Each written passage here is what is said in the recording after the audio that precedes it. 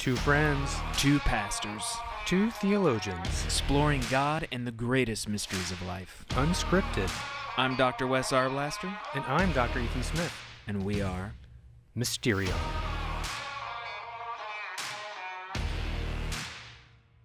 Today on Mysterion, we take a look at the devil inside you. The devil inside you. Especially you, Ethan. No, seriously, this is going to be super trippy. So keep watching and listening, please. This will be weird. Stay tuned. It's gonna be really weird. It's gonna be good stuff. We're gonna be talking about Satan. We're gonna be talking about eyes. We're talking about angels. We're talking about all this stuff because To be fair, eyes not so weird until you talk about eyes.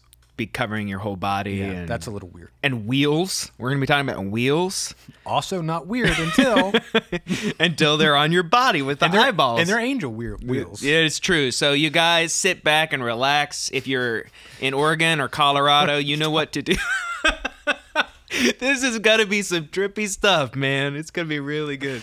We are on number 8. We are on the 8 passions here, and this is the height. We reached the apex of those thoughts that draw us away from the life of Christ, and we're going to talk about the one that creates the most destruction. Yeah, today. I mean, Vagrius says the other ones are demonic, but this one, he says, is satanic. It's Downright Luciferian. Luciferian. Yes. Yeah, so we're going to figure out why. We're going to find out why. And it's the one we all have and can't shake the most. So it's a real positive day on Mysterion. Happy, happy, joy, joy. Happy. The devil inside you. You know what's great about this stuff, though? It's not only is it trippy, but actually it starts to bring all of these things together. It does. And really, these strange images and wonderful images that we have about the angelic beings and also Lucifer, the nature and the life of God, and why pride is top on the list. All of it converges, and it's like, oh my gosh, this all makes sense. I mean, it's trippy, but it makes sense, which is even more mind-blowing. Trippy sense. It's trippy sense. It Trippy really is. devil sense. Yeah. So I think the first thing we probably need to do is, because we've got a lot to talk about, maybe we'll hit Evagrius first. It's real short. We'll mention what he has to say about pride. Yeah. And then we'll get into some of this stuff with Macarius and with Ezekiel. Sound good? Mm-hmm. You like that idea? Yeah, that's a good order. All right. I like now, it. here we go. So, we are going to start off with chapter 14 of Evagrius Practicus. He says, and I quote, "The demon of pride is the cause of the most damaging fall for the soul. For it induces the monk to deny that God is his helper and to consider that he himself is the cause of virtuous actions. Further, he gets a big head in regard to the brethren, considering them stupid because they do not all have this same opinion of him. Anger and sadness follow on the heels of this demon, and last of all, there comes in its train the greatest of maladies, derangement of the mind, associated with wild cravings and hallucinations of whole multitudes of demons in the sky." This is wild stuff. So we have here pride ends with derangement and hallucinations. And I think maybe by the end, we'll understand why. Yeah.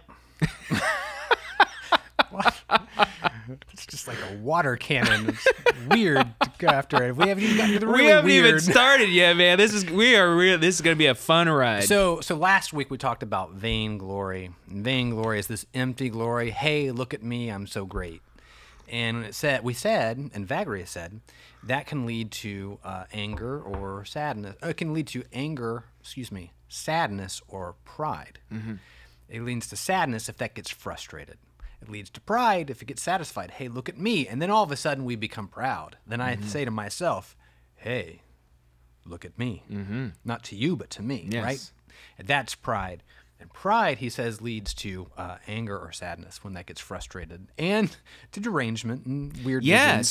So really, vainglory is hoping that other people will turn their gaze toward me. Mm-hmm.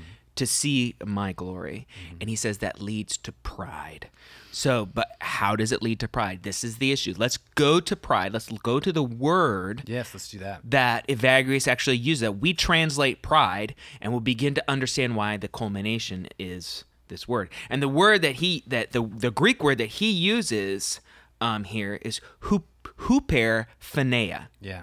Okay, huperphaneia. Now, phaneia, you guys, we've used this word before, okay? It means appearance. It means appearance. So we've had a theophany. That's the appearance of God. Theophaneia. Theophaneia is an appearance of God. A Christophany is appearance of Christ the Savior, right? An epiphany is An appearance of an epi. is an epi appearance. So there we go. So we have this phaneia is this word of appearance. Now pride is huperphaneia or hyperphaneia. Yeah, that's where we get our English word for hyper or overdone. Hyper, huper. So what's going on there? What's he saying? So it's like this self-regarding hyper sense of oneself to in a sense,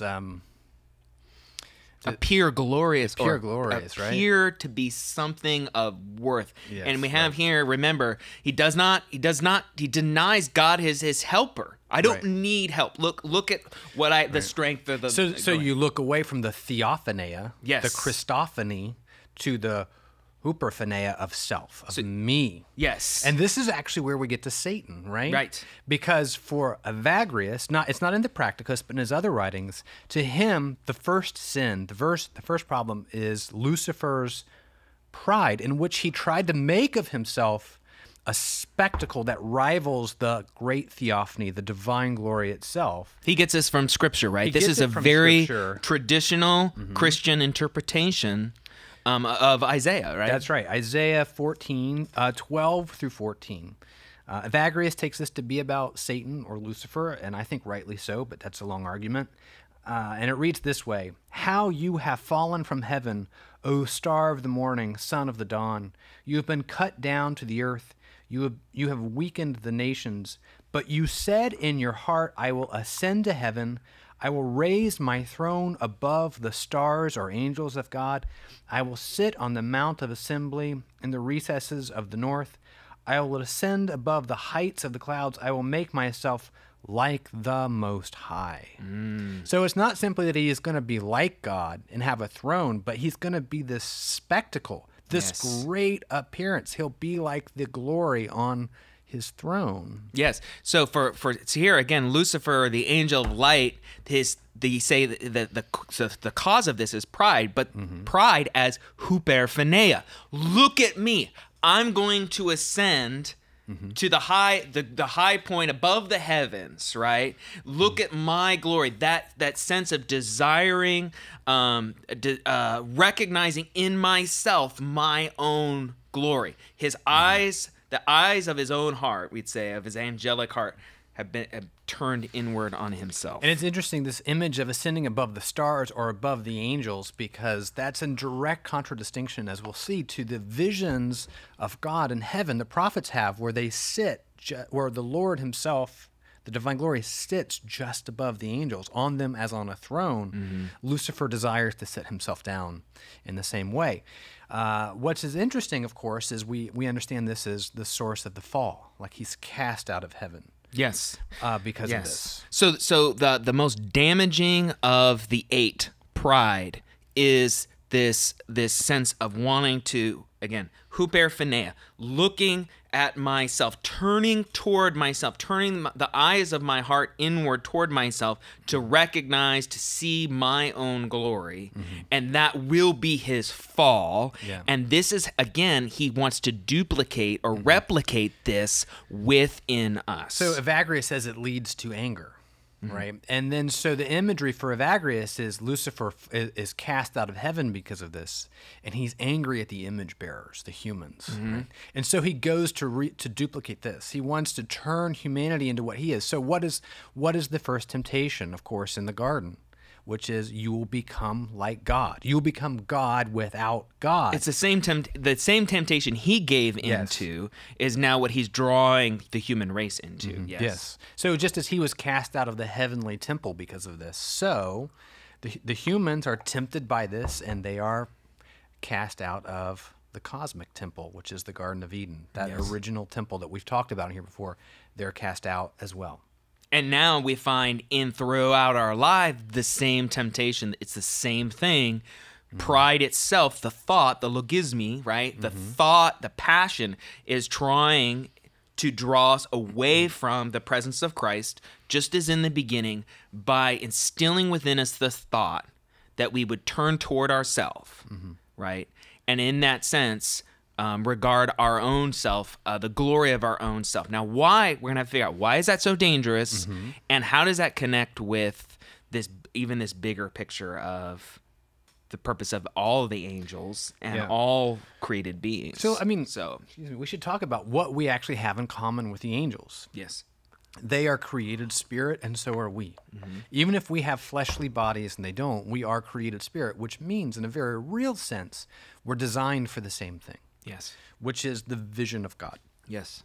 To be, so to speak, these pure receptacles of God's own glory, to be filled with that glory and have it overflow us towards others. Yes. And then that's borne out in a number of Old Testament and New Testament passages, really. Did we want to look at that? Yeah. So just to kind of get the map of what we're doing here, okay? Pride. Pride is, the heart of pride is hupophenia. Look at me. All right? Look at me. That is the great sin of Satan. It was the fall of humankind. It is what's tempting us even now to cause the greatest destruction. And now we're going to turn toward an understanding, a biblical understanding of what the angelic beings are for and what all spiritual, rational creatures were created for, to understand why that's so destructive. And what we'll see is that it's not simply that pride is the worst because it comes from not just the demons, but Satan himself, or that it's just the hardest to resist, though it is also this idea that things like anger and lust and so forth, these are like symptoms of our illness. Pride itself is the perversion of what we're created for, as we'll see. Okay. So now we're going to take another step into our trippy magical mystery tour. Which means Ezekiel. The trippiest book of the Bible. Yes. So we're going to, it is the trippiest book of the Bible, pretty much. And Ezekiel's having a very wild vision that actually begins his prophetic work here. And we're going to be reading from a section of this vision that he describes in Ezekiel 10. And I think we're going to begin in 9 here, verse 9. Do you want to read it or you want me to read it? What do you want to do? Oh, sure. I'll read it. Okay. All right. So Ezekiel is having a vision. Okay. And he's having this vision. He's describing what he's seeing. And he says, I looked, and there were 4 wheels beside the cherubim. Cherubim is the name of the mighty angels closest to the throne of God, or actually they are the throne of God. I looked, and there were 4 wheels beside the cherubim, one beside each cherub, and the appearance of the wheels was like gleaming beryl. And as for their appearance, the 4 looked alike, something like a wheel within a wheel. When they moved in any of the 4 directions without veering as they moved. But in whatever direction the front wheel faced, the others followed without veering as they moved. Their entire body, their rims, their spokes, their wings, and the wheels of the 4 of them were full of eyes all around. As for the wheels, they were called in my hearing the wheels of work. Did I miss something? The wheel work. No, go ahead. Each one had 4 faces. The first face was that of the cherub. The second face was that of a human being. The third, that of a lion. The fourth, that of the eagle. Right. Is that good? Yeah. We'll stop there. I mean, there's a lot more that he talks about in there in terms of his vision. But what we have is this vision of these really strange beings. Yes. Right? So he has this vision. His eyes are open Ezekiel. to the heavenly throne, the presence of God. And what we see when we're seeing the presence of God is these really strange beings that are eyes and wheels and faces. So what we find is they are made of wheels, okay? So first of all, what's the whole wheel imagery going on here in terms of the angelic beings? So these angelic beings, they're both angels, but they're also God's throne, which is a chariot throne, a merkaba, if you want to know the Hebrew word. It's a chariot throne. So there are wheels within wheels within wheels, and they've got wings, and they've got faces, and they've got wheels. But everything about them is covered in eyes. And they have 4 faces because in every direction that they look, it's a face. This is so wild. So we were saying here that, like, these angels are the throne of God. The presence of God rests upon these beings, okay? And these beings are also a chariot. So they're a living, moving throne. And they can go any direction, and wherever direction they go, they're facing... They're always facing forward. There's no behind them. There's no behind, and they're covered. Everything is covered in eyes. And we know from other visions in the Old Testament similar to this is they're also singing praises to God. Yes. Yes. So they are a chariot covered with wings and wheels and eyes and faces, and their whole existence is adoring and praising the Lord. So first of all, this is kind of frightening. We often think about being in the presence of God, and this is crazy stuff. But let's talk a little about what this means. And to do that, I think we're going to turn a little bit to Macarius, right? And then we'll end up going back to Evagrius. But I don't want to tell you where to go, but I think that we could for a second. get some sense of what's going on. So let me say a couple of things. The understanding here, of course, is that why covered in eyes and why faces face forward in all directions? Eyes and faces are symbols of attention, right? If you're talking to me and I'm looking away, you'll get offended because I'm not paying attention to you. That's right. Or my eyes aren't on you. So if I'm covered in eyes, in every direction I face is my face, or there is nothing behind my face, then I am a being of pure attention, right? So the existence of the highest angels, their whole existence is to be utterly absorbed in the adoring of the presence of God. Yes. There's nothing about them that is not that. I have just 2 eyes. I just have one mind and one face. Their whole existence is attention to God. And wherever the presence goes, they are there, right? Because Yes. that's the wheels. They're moving about. They never depart from the presence of God. They're always carrying the presence of God this way. And whatever direction that they go, they're always facing the glory. They're immersed. utterly immersed. Utterly immersed. And wherever the absorbed in. glory is, they are there. Yes. The light of God shines through them. So they are literally carriers of God's presence because they're attending to it so completely. Yes. Right? So they're paying such close attention. So Macarius, there's this fellow Macarius.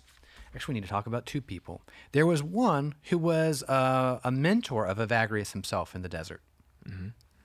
Some later monks would write under his name, not to steal his fame, but to humbly hide themselves, not gain attention.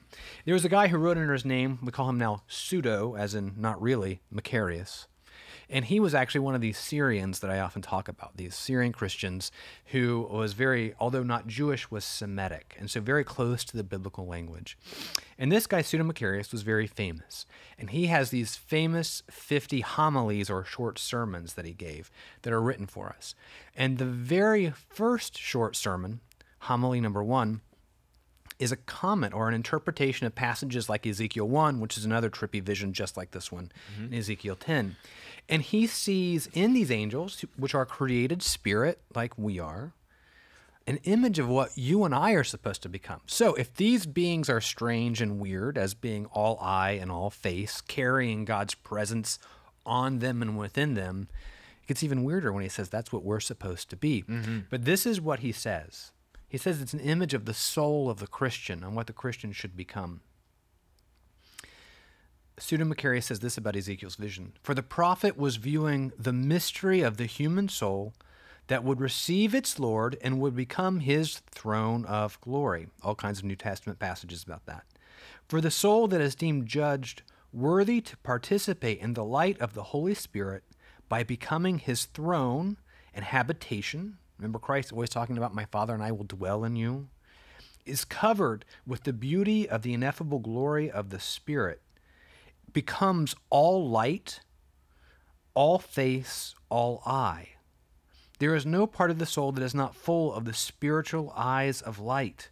That is to say, there is no part of the soul that is covered with darkness, but is totally covered with spiritual eyes of light. For the soul has no imperfect part, but is in every part, on all sides, facing forward, covered with the beauty of the ineffable glory of the light of Christ, who mounts and rides upon the soul.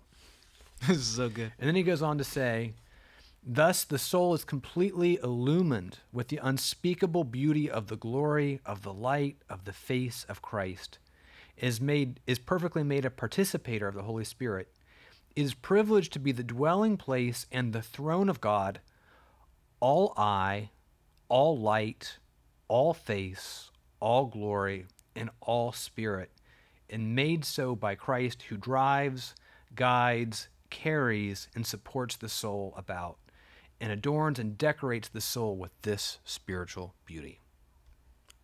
Wow. So what we have here is Macarius saying that Ezekiel's vision is actually at its deepest heart is a vision of what we are destined to be, what God's desire for us is to be, is we ourselves, human beings, are meant to be chariot thrones. We are meant to be that vehicle upon which the glory, the presence of God rests. Wherever we go, the presence is there. And we ourselves are transformed spiritually to become covered in eyes. In other words, our whole being is open to the glory of God. I mean, think about it. The eye is like a spiritual window. Right? The light passes through it and into that dark room. If we become all eye, it's like sort of like becoming all windows. The room is going to be filled with light in that way. And what Pseudo-Macarius is saying is that it's through the Spirit, the Holy Spirit, that we become transformed such that we become the throne of Christ. Christ fills our very being with light because we become all eye. Everything that we are is receiving the glory of God. So, I mean, think about this. This is obviously riffing on what we talk about a lot on here about the fact that you and I are temples of Jesus Christ. That doesn't just mean, oh, you happen to carry his presence, but ultimately the goal is to have his revelation, to his knowledge of him overwhelm us. So again, let's think about this image of these angels that we have in the Old Testament. They are given over to the praise of the glory. The name of the great theophany, the appearance of God, is called the glory.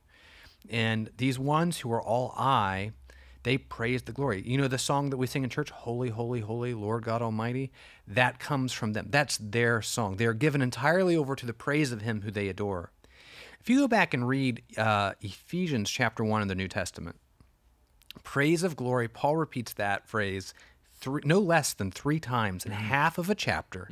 And then the result is that, quote, the eyes of your heart will be opened. Yes. And the revelation of Christ will descend into your heart. So what's happening in heaven is happening in you. You become holy, holy, throne. holy. You're praising holy, holy, holy. And the presence descends into you, and you become filled with the light within your heart. Yeah. The light of God's so just glory like the within your angels, heart. right? They're totally consumed with praising the glory and therefore seeing the glory and being filled with his light. This too is what we're called to. So within that context, all spiritual creatures are created to be this way. Now we can begin to understand why Lucifer's I will ascend, I will sit above the heavens, why that is a great fall, why that itself is the great destruction, as Evagrius calls it. It is the most destructive. And because, again, if Lucifer was an angelic being, his purpose was to be filled with the light of God, to carry the glory of God. But what happened was there was this turning towards his own, remember, huperphaneia, right? The sense of, look at who I am. And think about this as a sense. There's a sense in which if he was at one point all I, those eyes began, again, to close to the glory of God. He's often symbolized as a serpent. And the other word for the cherubim is seraphim, which can mean serpent, right? So he, like us, we are created to be filled with divine light, the light of a God, but it's Christ's own light. Yes. And it's precisely by being all I, by being totally absorbed in his light, that it comes in through our eyes and we're filled. What Satan does is he turns away from that. He turns the eyes back upon himself, which darkens his eyes.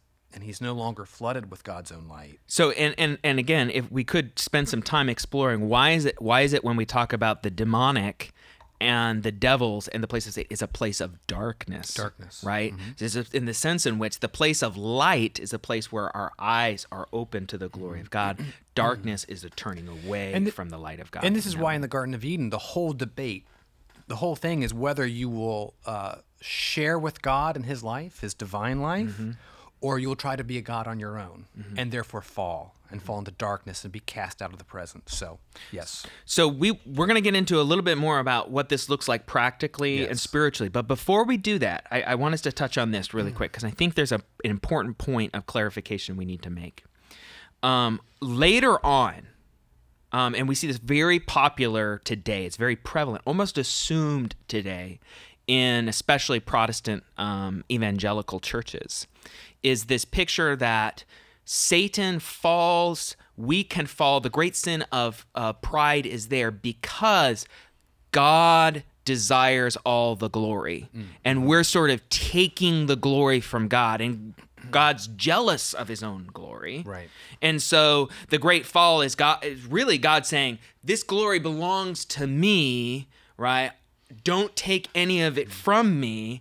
And that's why pride is so bad, because really what God demands all of the glory. But in fact, the more ancient interpretation of this is nothing like that. No. And what the fathers are going to argue is it is not that God is just jealous of his own glory, but there's something about the very nature and the life of God that we are denying when we take up this huperphaneia or this pride.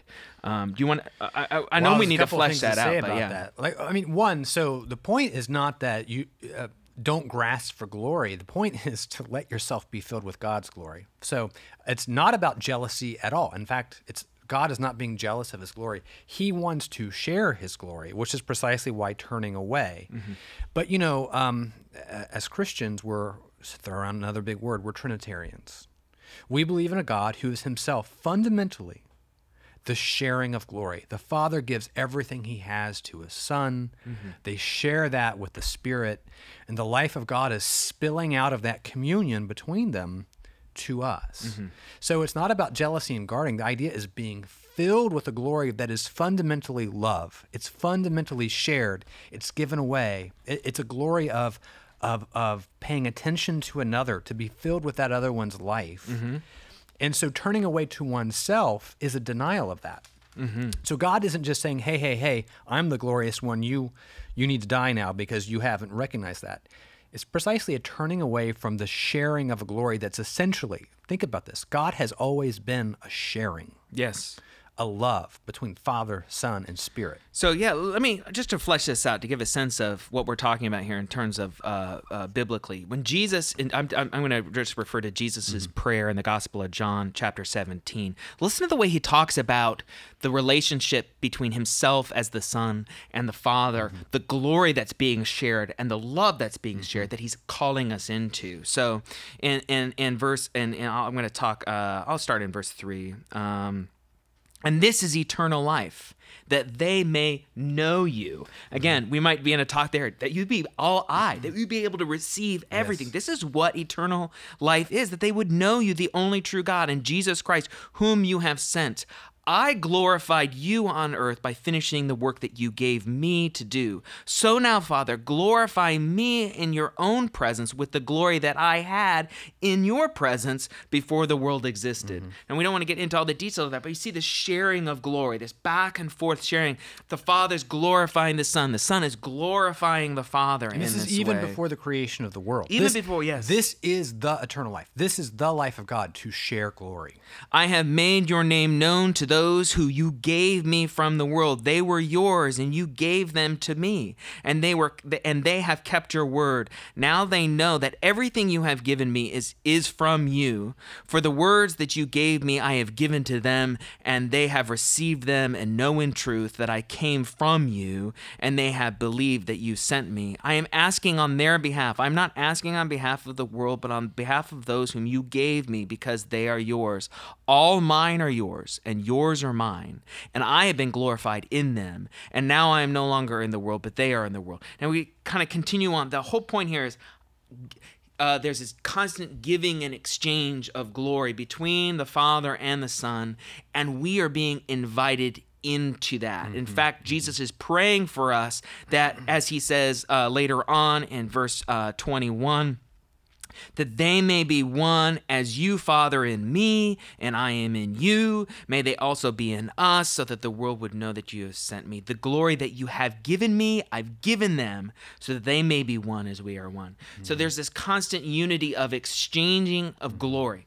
The point is that it seems to me that we could say, in a kind of metaphorical sense, the Father is all eye toward the Son, and the Son is all eye, as in all seeing towards the Father. The Son, everything is being received and given over to the Father, right? In the bond of the Spirit, in that way, and that all the created beings were meant to share in this life of God, of this giving and exchanging of glory, and human beings were meant to be a part of that too, right? We are meant to be all eye, as God is completely selfless, is completely given over to the other, right? And the other one is completely paying attention. I mean, just think about the great metaphor of marriage that gets marshaled a few times in the Bible itself. I mean, when you're really in love with that other person, you want to take them in with your eyes, and then you want to take them in with touch. You just want your whole being to be entirely receptive to their presence. What this is saying is that is, in fact, what the highest angels already are, and this is what we're destined to be. Paul talks about when we are resurrected, we'll have spiritual bodies. Well, a spirit is life that's open to another. Yes. So someday, just like, with your loved one, you don't just look at their face, you want to hear them, and you want to skin to skin. Yes. You want to be entirely in their presence. This idea is we will be transformed such that our whole being, not just one little part of us, will be entirely open to the Lord, and that will flood us with his glory. Yes. And that will shine out of us, and that will be love poured out to others. Yes. So to return now to Evagrius and turn now back to the Passions with all of this in place, what we can begin to see. Remember what we said. It actually first episode of this season, that the love is the child of apatheia, the sense that love, remember, which is this compassion, this ability to turn toward other people. I need to become clear. I need to become still. I need to have that peace such that I can really see what others need and I can respond to them. Remember, this passion is required for compassion. So when we talk about glory, when we talk about being receptive, all this I stuff and all that, what we're talking about spiritually is the nature of love, which is not turned toward myself, my own desires, my own ambitions, my own needs. All of that is this turning towards, that's huperphaneia, right? What we have instead here is completely turned toward, my whole being is open toward to receive the light of God shining through others. To share, have compassion, to love them in that way. This is the very nature of God, to be completely turned toward, the other, and being able to receive the glory and the light of the other in that way. Yeah, and this is Philippians 2 again, which we talked about last week. The God who thinks nothing of himself. Yes. Who empties himself out entirely for us. Yes. And we're called to reciprocate that, because that is joy and that is love. And then now we can see why pride is not just one issue amongst others. It's the perversion of the very joyous life we were called into. Yes, I mean it's the very denial of the nature of God. It's the denial of love. It's the denial of love in that sense. So now that we're gonna maybe we could start to try to get into. I know this has been a real, like I said, kind of a magical mystery tour. But can we spend a little bit of time talking about what would it mean for us to overcome pride? Pride. It seems to me like pride is almost like it's a blinding thing, in the sense that if our spirit is meant to be all eye, right? It's meant to be completely open. It obscures that. It obscures that. I think we could talk about it in terms of Evagrius and the nature of the human being, and nous as being the very center of who we are. We could talk about it that way, but we also need to talk about some practical things too. So what would you? I'm kind of handing it over. Where would you like to go with it? Like. Well, let's talk about Evagrius just for a second, because some of our people who listen and watch are reading through this, and he uses very different language than Macarius, right? For him, there's this idea of the nous, you said the mind, the sort of highest point in us where we understand, we take in things, right? And that is to be turned entirely to the Lord, and we are transformed by that, which is why, to go back to something we've said a lot, is repentance is in this world our way of life. Yeah. We take that part of us that's able to attend to another, that's able to pay attention to God, and we keep turning it back away from the world, or back away from ourselves in pride, to the Lord. So repentance is key, right? Repentance is the key to get rid of pride, to empty ourselves out, so that we can become love in this way. So for Evagrius, just to real specifically to kind of refer to, in Evagrius's language, he doesn't use the graphic scriptural imagery so much as Macarius does. He talks about the nous, which is the term we translate mind or intellect. But he basically says that's the very heart of the human being. It's the very center of the human being. And he says the nous, or the mind or the intellect, is meant to be completely clear. In the sense that there's nothing obscuring it. There's no thoughts or ideas to get in the way between who I am and what God is. In other words, to turn the eyes of the heart completely over to the Lord, to turn the eyes of the heart to the Lord. That's the purpose of human life. And when we do that, according to Evagrius, we become more and more like the angels. We become more and more like the cherubim and the seraphim. We become... Our mode of life becomes angelic. But if we give way to the passions, and most especially pride, what happens is we take the path of the demonic. We take the path and we enter that state where the eyes of our heart are turned in on themselves. We become obscured. We become filled with darkness. And we essentially fall from that glory, which is love, the life of God, in that way. And so all this passions, all this stuff that he's talking about, that's the context of it. That we would slowly ascend to be raised up to the status, the place of the angels, to become all eye. That our nous, the eyes of our heart, would be completely clear in that way. So, well, and so to go back to Evagrius's view of what this is, so the difference between vainglory and pride. Vainglory is, hey, look at me, I'm great. And pride is being convinced in yourself that apart from God you can do these things. And how do I say this? Death is not so much a punishment. Life in this world that's difficult is not so much a punishment as a fairly severe mercy that teaches us that we are not sufficient in ourselves, right? So I think one way to deal with pride is to actually embrace our weaknesses. Because Evagrius says pride can lead to sadness or anger, where you become convinced in yourself that you can do this without God, and then life teaches you something very differently. That can just give into despair. You can get angry, you can get sad. Because life in this world, if you're very focused on worldly goods and pleasures, those are all going to go away. Everything will be taken from you. However, if we approach, not to be morbid, our dying as an education, because it's really hard to dislodge pride. I can't just decide to not be prideful anymore because I've tried and I'm still proud. But we can embrace our weaknesses. We can embrace our illnesses as a kind of education. We will all be asked, we will all show our weakness, right?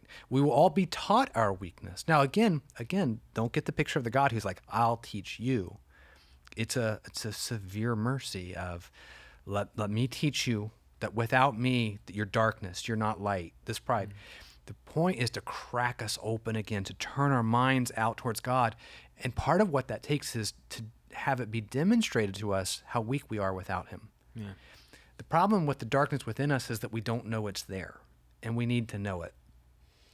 So we can mourn the bad and terrible things in this world. We can work for justice, and we should do all these things, but recognize there's a certain amount of suffering, there's a certain amount of just weakness and dying and giving out that we can either despair over, be given over to anger or sadness, as Evagrius says, or if we're repenting of pride, we can take that as a lesson. I am utterly dependent on God. And when I'm completely poured out and I'm nothing but dust in the ground, well, we know what God does with dust in the ground. He makes human beings out of that. He will raise us up and we will be filled with the love of God. So I think we need to be patient with pride. Let's recognize, as terrible as it is, we called it not just demonic, but satanic. But remember, it's always the humble one approaching us, trying to pull us out of this pride. And two, we can actually embrace this life in this world that is dying as itself that education that will teach us our weakness so that we can be opened up to joy and life and eternal life and so forth. Yeah, just to speak about that, to touch on some of the images that you said, for myself, both in prayer and then throughout my day, one of the things that has helped me some with this is to tell myself and also profess this before the Lord in prayer. I'm two things. Every human being is two things. We are dust, and we are the Spirit of God. So we are those, and this is the wonder of it, is to recognize at the same time both things are equally true. So I am dust and ashes. From dust I came, to dust I will return. As you're saying, I can learn, I can fight it, or I can embrace that. I am dust. But I am also the Spirit of God. I am the glory of God. It's God's glory and life in me that just turned this ball of dust particles into something that shines his glory, that gives his glory. Earthen vessel. To be, the earthen vessel. To hold those two things together as both equally true and not canceling each other out. That they both, in some sense, they complete one another. They're two sides of who I am. And to claim that about myself, to remind myself of that. And sometimes, I need to remind myself when I'm fighting pride. Sometimes I need to remind myself that I'm dust and ashes. And I tell yourself that I am dust. When you feel that sense of ego coming up, I am dust.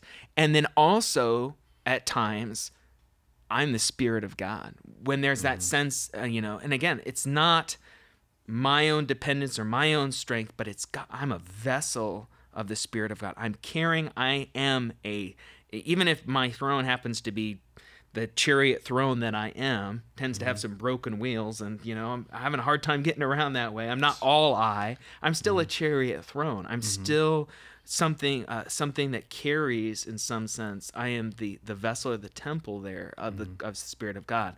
And that practice of reminding myself of those two things, knowing that both are true, that one doesn't cancel out the other, but they complement each other in who I am, is one of these things that helps me fight pride. Yeah, I mean, we are created for glory, God's glory, not ours, right? But it truly becomes ours, right? We become one body with Christ. We become one spirit with him. These are all New Testament that's all New Testament language. So apart from him, we're nothing. We're dust. With him, we're utterly filled with the life of God. So and both of those things unite us to God. To go back to one of my favorite passages in 2 Corinthians, right? We carry about the dying of Christ so that the living of Christ might be manifest also in our flesh. So again, even in these hardships that we have to learn, that no, you're not so great in yourself. You and yourself, you're just dust. But with God, you do these things. But even in learning that, we're being united to the God who himself became dust. Yeah. Um, And if Evagrius is right, and pride, this hyperphonia, is at the core of all of the passions, if each one of these, of what we're talking about, whether it's acedia or lust or gluttony or anger, they're kind of symptoms or manifestations of this one central thing. Then, one of the ways that we can go back and look at how do we battle with gluttony or how do we battle with lust, it's going to be that path of humility, that path of saying that humility, as we said last week, is this turning over. It is to see the theophany of God, to humble ourselves and to see the theophany of God that way are two sides of the same coin. That humility is practiced in each one of those contexts is going to help us along the way. I'll just give you an example. Like when I struggle with gluttony, and in fact, the reminding myself I am dust and ashes, but I am a vessel of the Spirit of God. I am animated. I'm alive because of the Spirit of God. That whatever that temptation is that I am faced with, it puts it in that context, and it makes those desires that I have, it puts them in the right place, right? They're no longer carrying the day in terms of the story. The general story is, this is who I am. This is what I'm suffering from. And that gives me strength and clarity to fight that temptation. Same thing with anger. I mean, if I can remember and remind myself, even in the midst of feeling that temptation, that anger, the thoughts, the angry feelings arise, I am dust. And but I carry the Spirit of God, right? That those things, again, it kind of begins to help give that context for anger, because, and we can go into the details of why that is, but I would say that that's something that has been helpful to me. Yeah, and we're running out of time. I mean, we could talk a lot about anger and sadness, which Evagrius says is where pride leads. To help you diagnose, like I talk with a lot of people, especially men who talk about, I have an anger issue, I have a short temper. How do I deal with that? Well, if Evagrius is right, probably the source of the temper is pride, and your pride's being offended. So we need to go back to this idea. Without God, I'm dust, I'm nothing. But I mean everything to him. He fills me with his life so that I'm not dependent on this sense of myself through my worldly accomplishments, that people aren't, giving their due, and so I get mad. So a good way to work on both anger and then a kind of sadness, which we don't have time to go into, I guess, is to look at pride. I think we have an especially poisonous form of pride in our world today, where it's lodged more in what we're supposed to be, and our destiny, and how we're supposed to accomplish all these great things. And so it's this thing I'm supposed to be, and the only story I have to tell about why I'm not is my own failures, or somebody has done something to me to block me. And so we get sad, and we get depressed, and we get angry, precisely because we have this pride about what we're called to be. Well, what you're called to is to be this union of dust and God. And that is greater than everything. You think about the mighty works of Paul. He wrote 1/3 of the New Testament, started all these churches, all this stuff. He himself says all those accomplishments is nothing. He would give it all up. It's garbage compared to that union of dust and God that is his very self. Same thing with us. The Lord calls you to do these mighty works, calls you, well, that's great. But recognize there's this ocean of blessing that is your marriage to Jesus Christ, that is your union, that mixing of the dust of our bodies with God himself. And if you do some things in the world that get some notoriety, that's just a little drop of the ocean, right? And so I think we can have a poisonous church culture where we get people to do things. We have a language of calling that's rooted in a kind of pride. And just real quick, even Jesus himself echoed what Paul says there. He sends the 72 out on a missionary journey. They come back all excited. We did this, and even the demons obeyed us. And Jesus' response is, do not rejoice in that. Rejoice simply that your names are written in heaven, right? That you have become that union of the dust that we are as humans and God. So this is one of those sneaky places, I think, in church life, this idea, I have this mighty destiny. Maybe you do. Maybe you're called to convert an entire continent. That's a drop in the ocean of treasure that is that unity of dust and God that is in you. And that is compared to that, these mighty works compared to the great thing God has done in somebody who lives a quiet life, but they have that union in them. It's no greater, it's no less. Just to riff off that a little bit, I think, and tie it to what we've been talking about even a bit more, is that the greatest thing that we could accomplish is to be able to recognize God's presence and God's glory and give him glory for that. Mm-hmm. That's the angelic calling, right? So to be able to see God's presence and say, holy, holy, holy, you fill this place. Mm-hmm. That's what we were created for. Mm-hmm. And if we are really going to say this is the greatest thing I could do is to become like the seraphim and the cherubim and just do that. I mean, they're not really doing anything else but saying you are holy, you are present. And just to tie that to, for example, a spiritual discipline, I know that you've been taking the staff through this over the last few weeks, a spiritual discipline, where we've been asking the ministry staff throughout your day, remind yourself, Lord Jesus, you are here. Mm-hmm. Just tell yourself that as you walk into a room or as you get into your car, as you sit down to work at your desk. Just say, Lord Jesus, you are here. That sounds very simple, but you're training the soul to become all I. Yeah. You're training the soul to recognize the presence of God wherever they are, to become that chariot throne that's all I. Wherever you go, you recognize his glory that is there. Your eyes are open to see it. And that's the greatest calling that we could receive in Christ. And we should glory in that, right? It's great if you have a sense of doing the Lord's work in your job or in your family or so forth. That's fantastic. But your calling is Christ. The language of calling in the New Testament, when you really look at it closely every time, it's not for me to be a pastor or a theologian. My calling is Christ. Now, some of the blessing that God walks with me through is getting to be a pastor and so forth.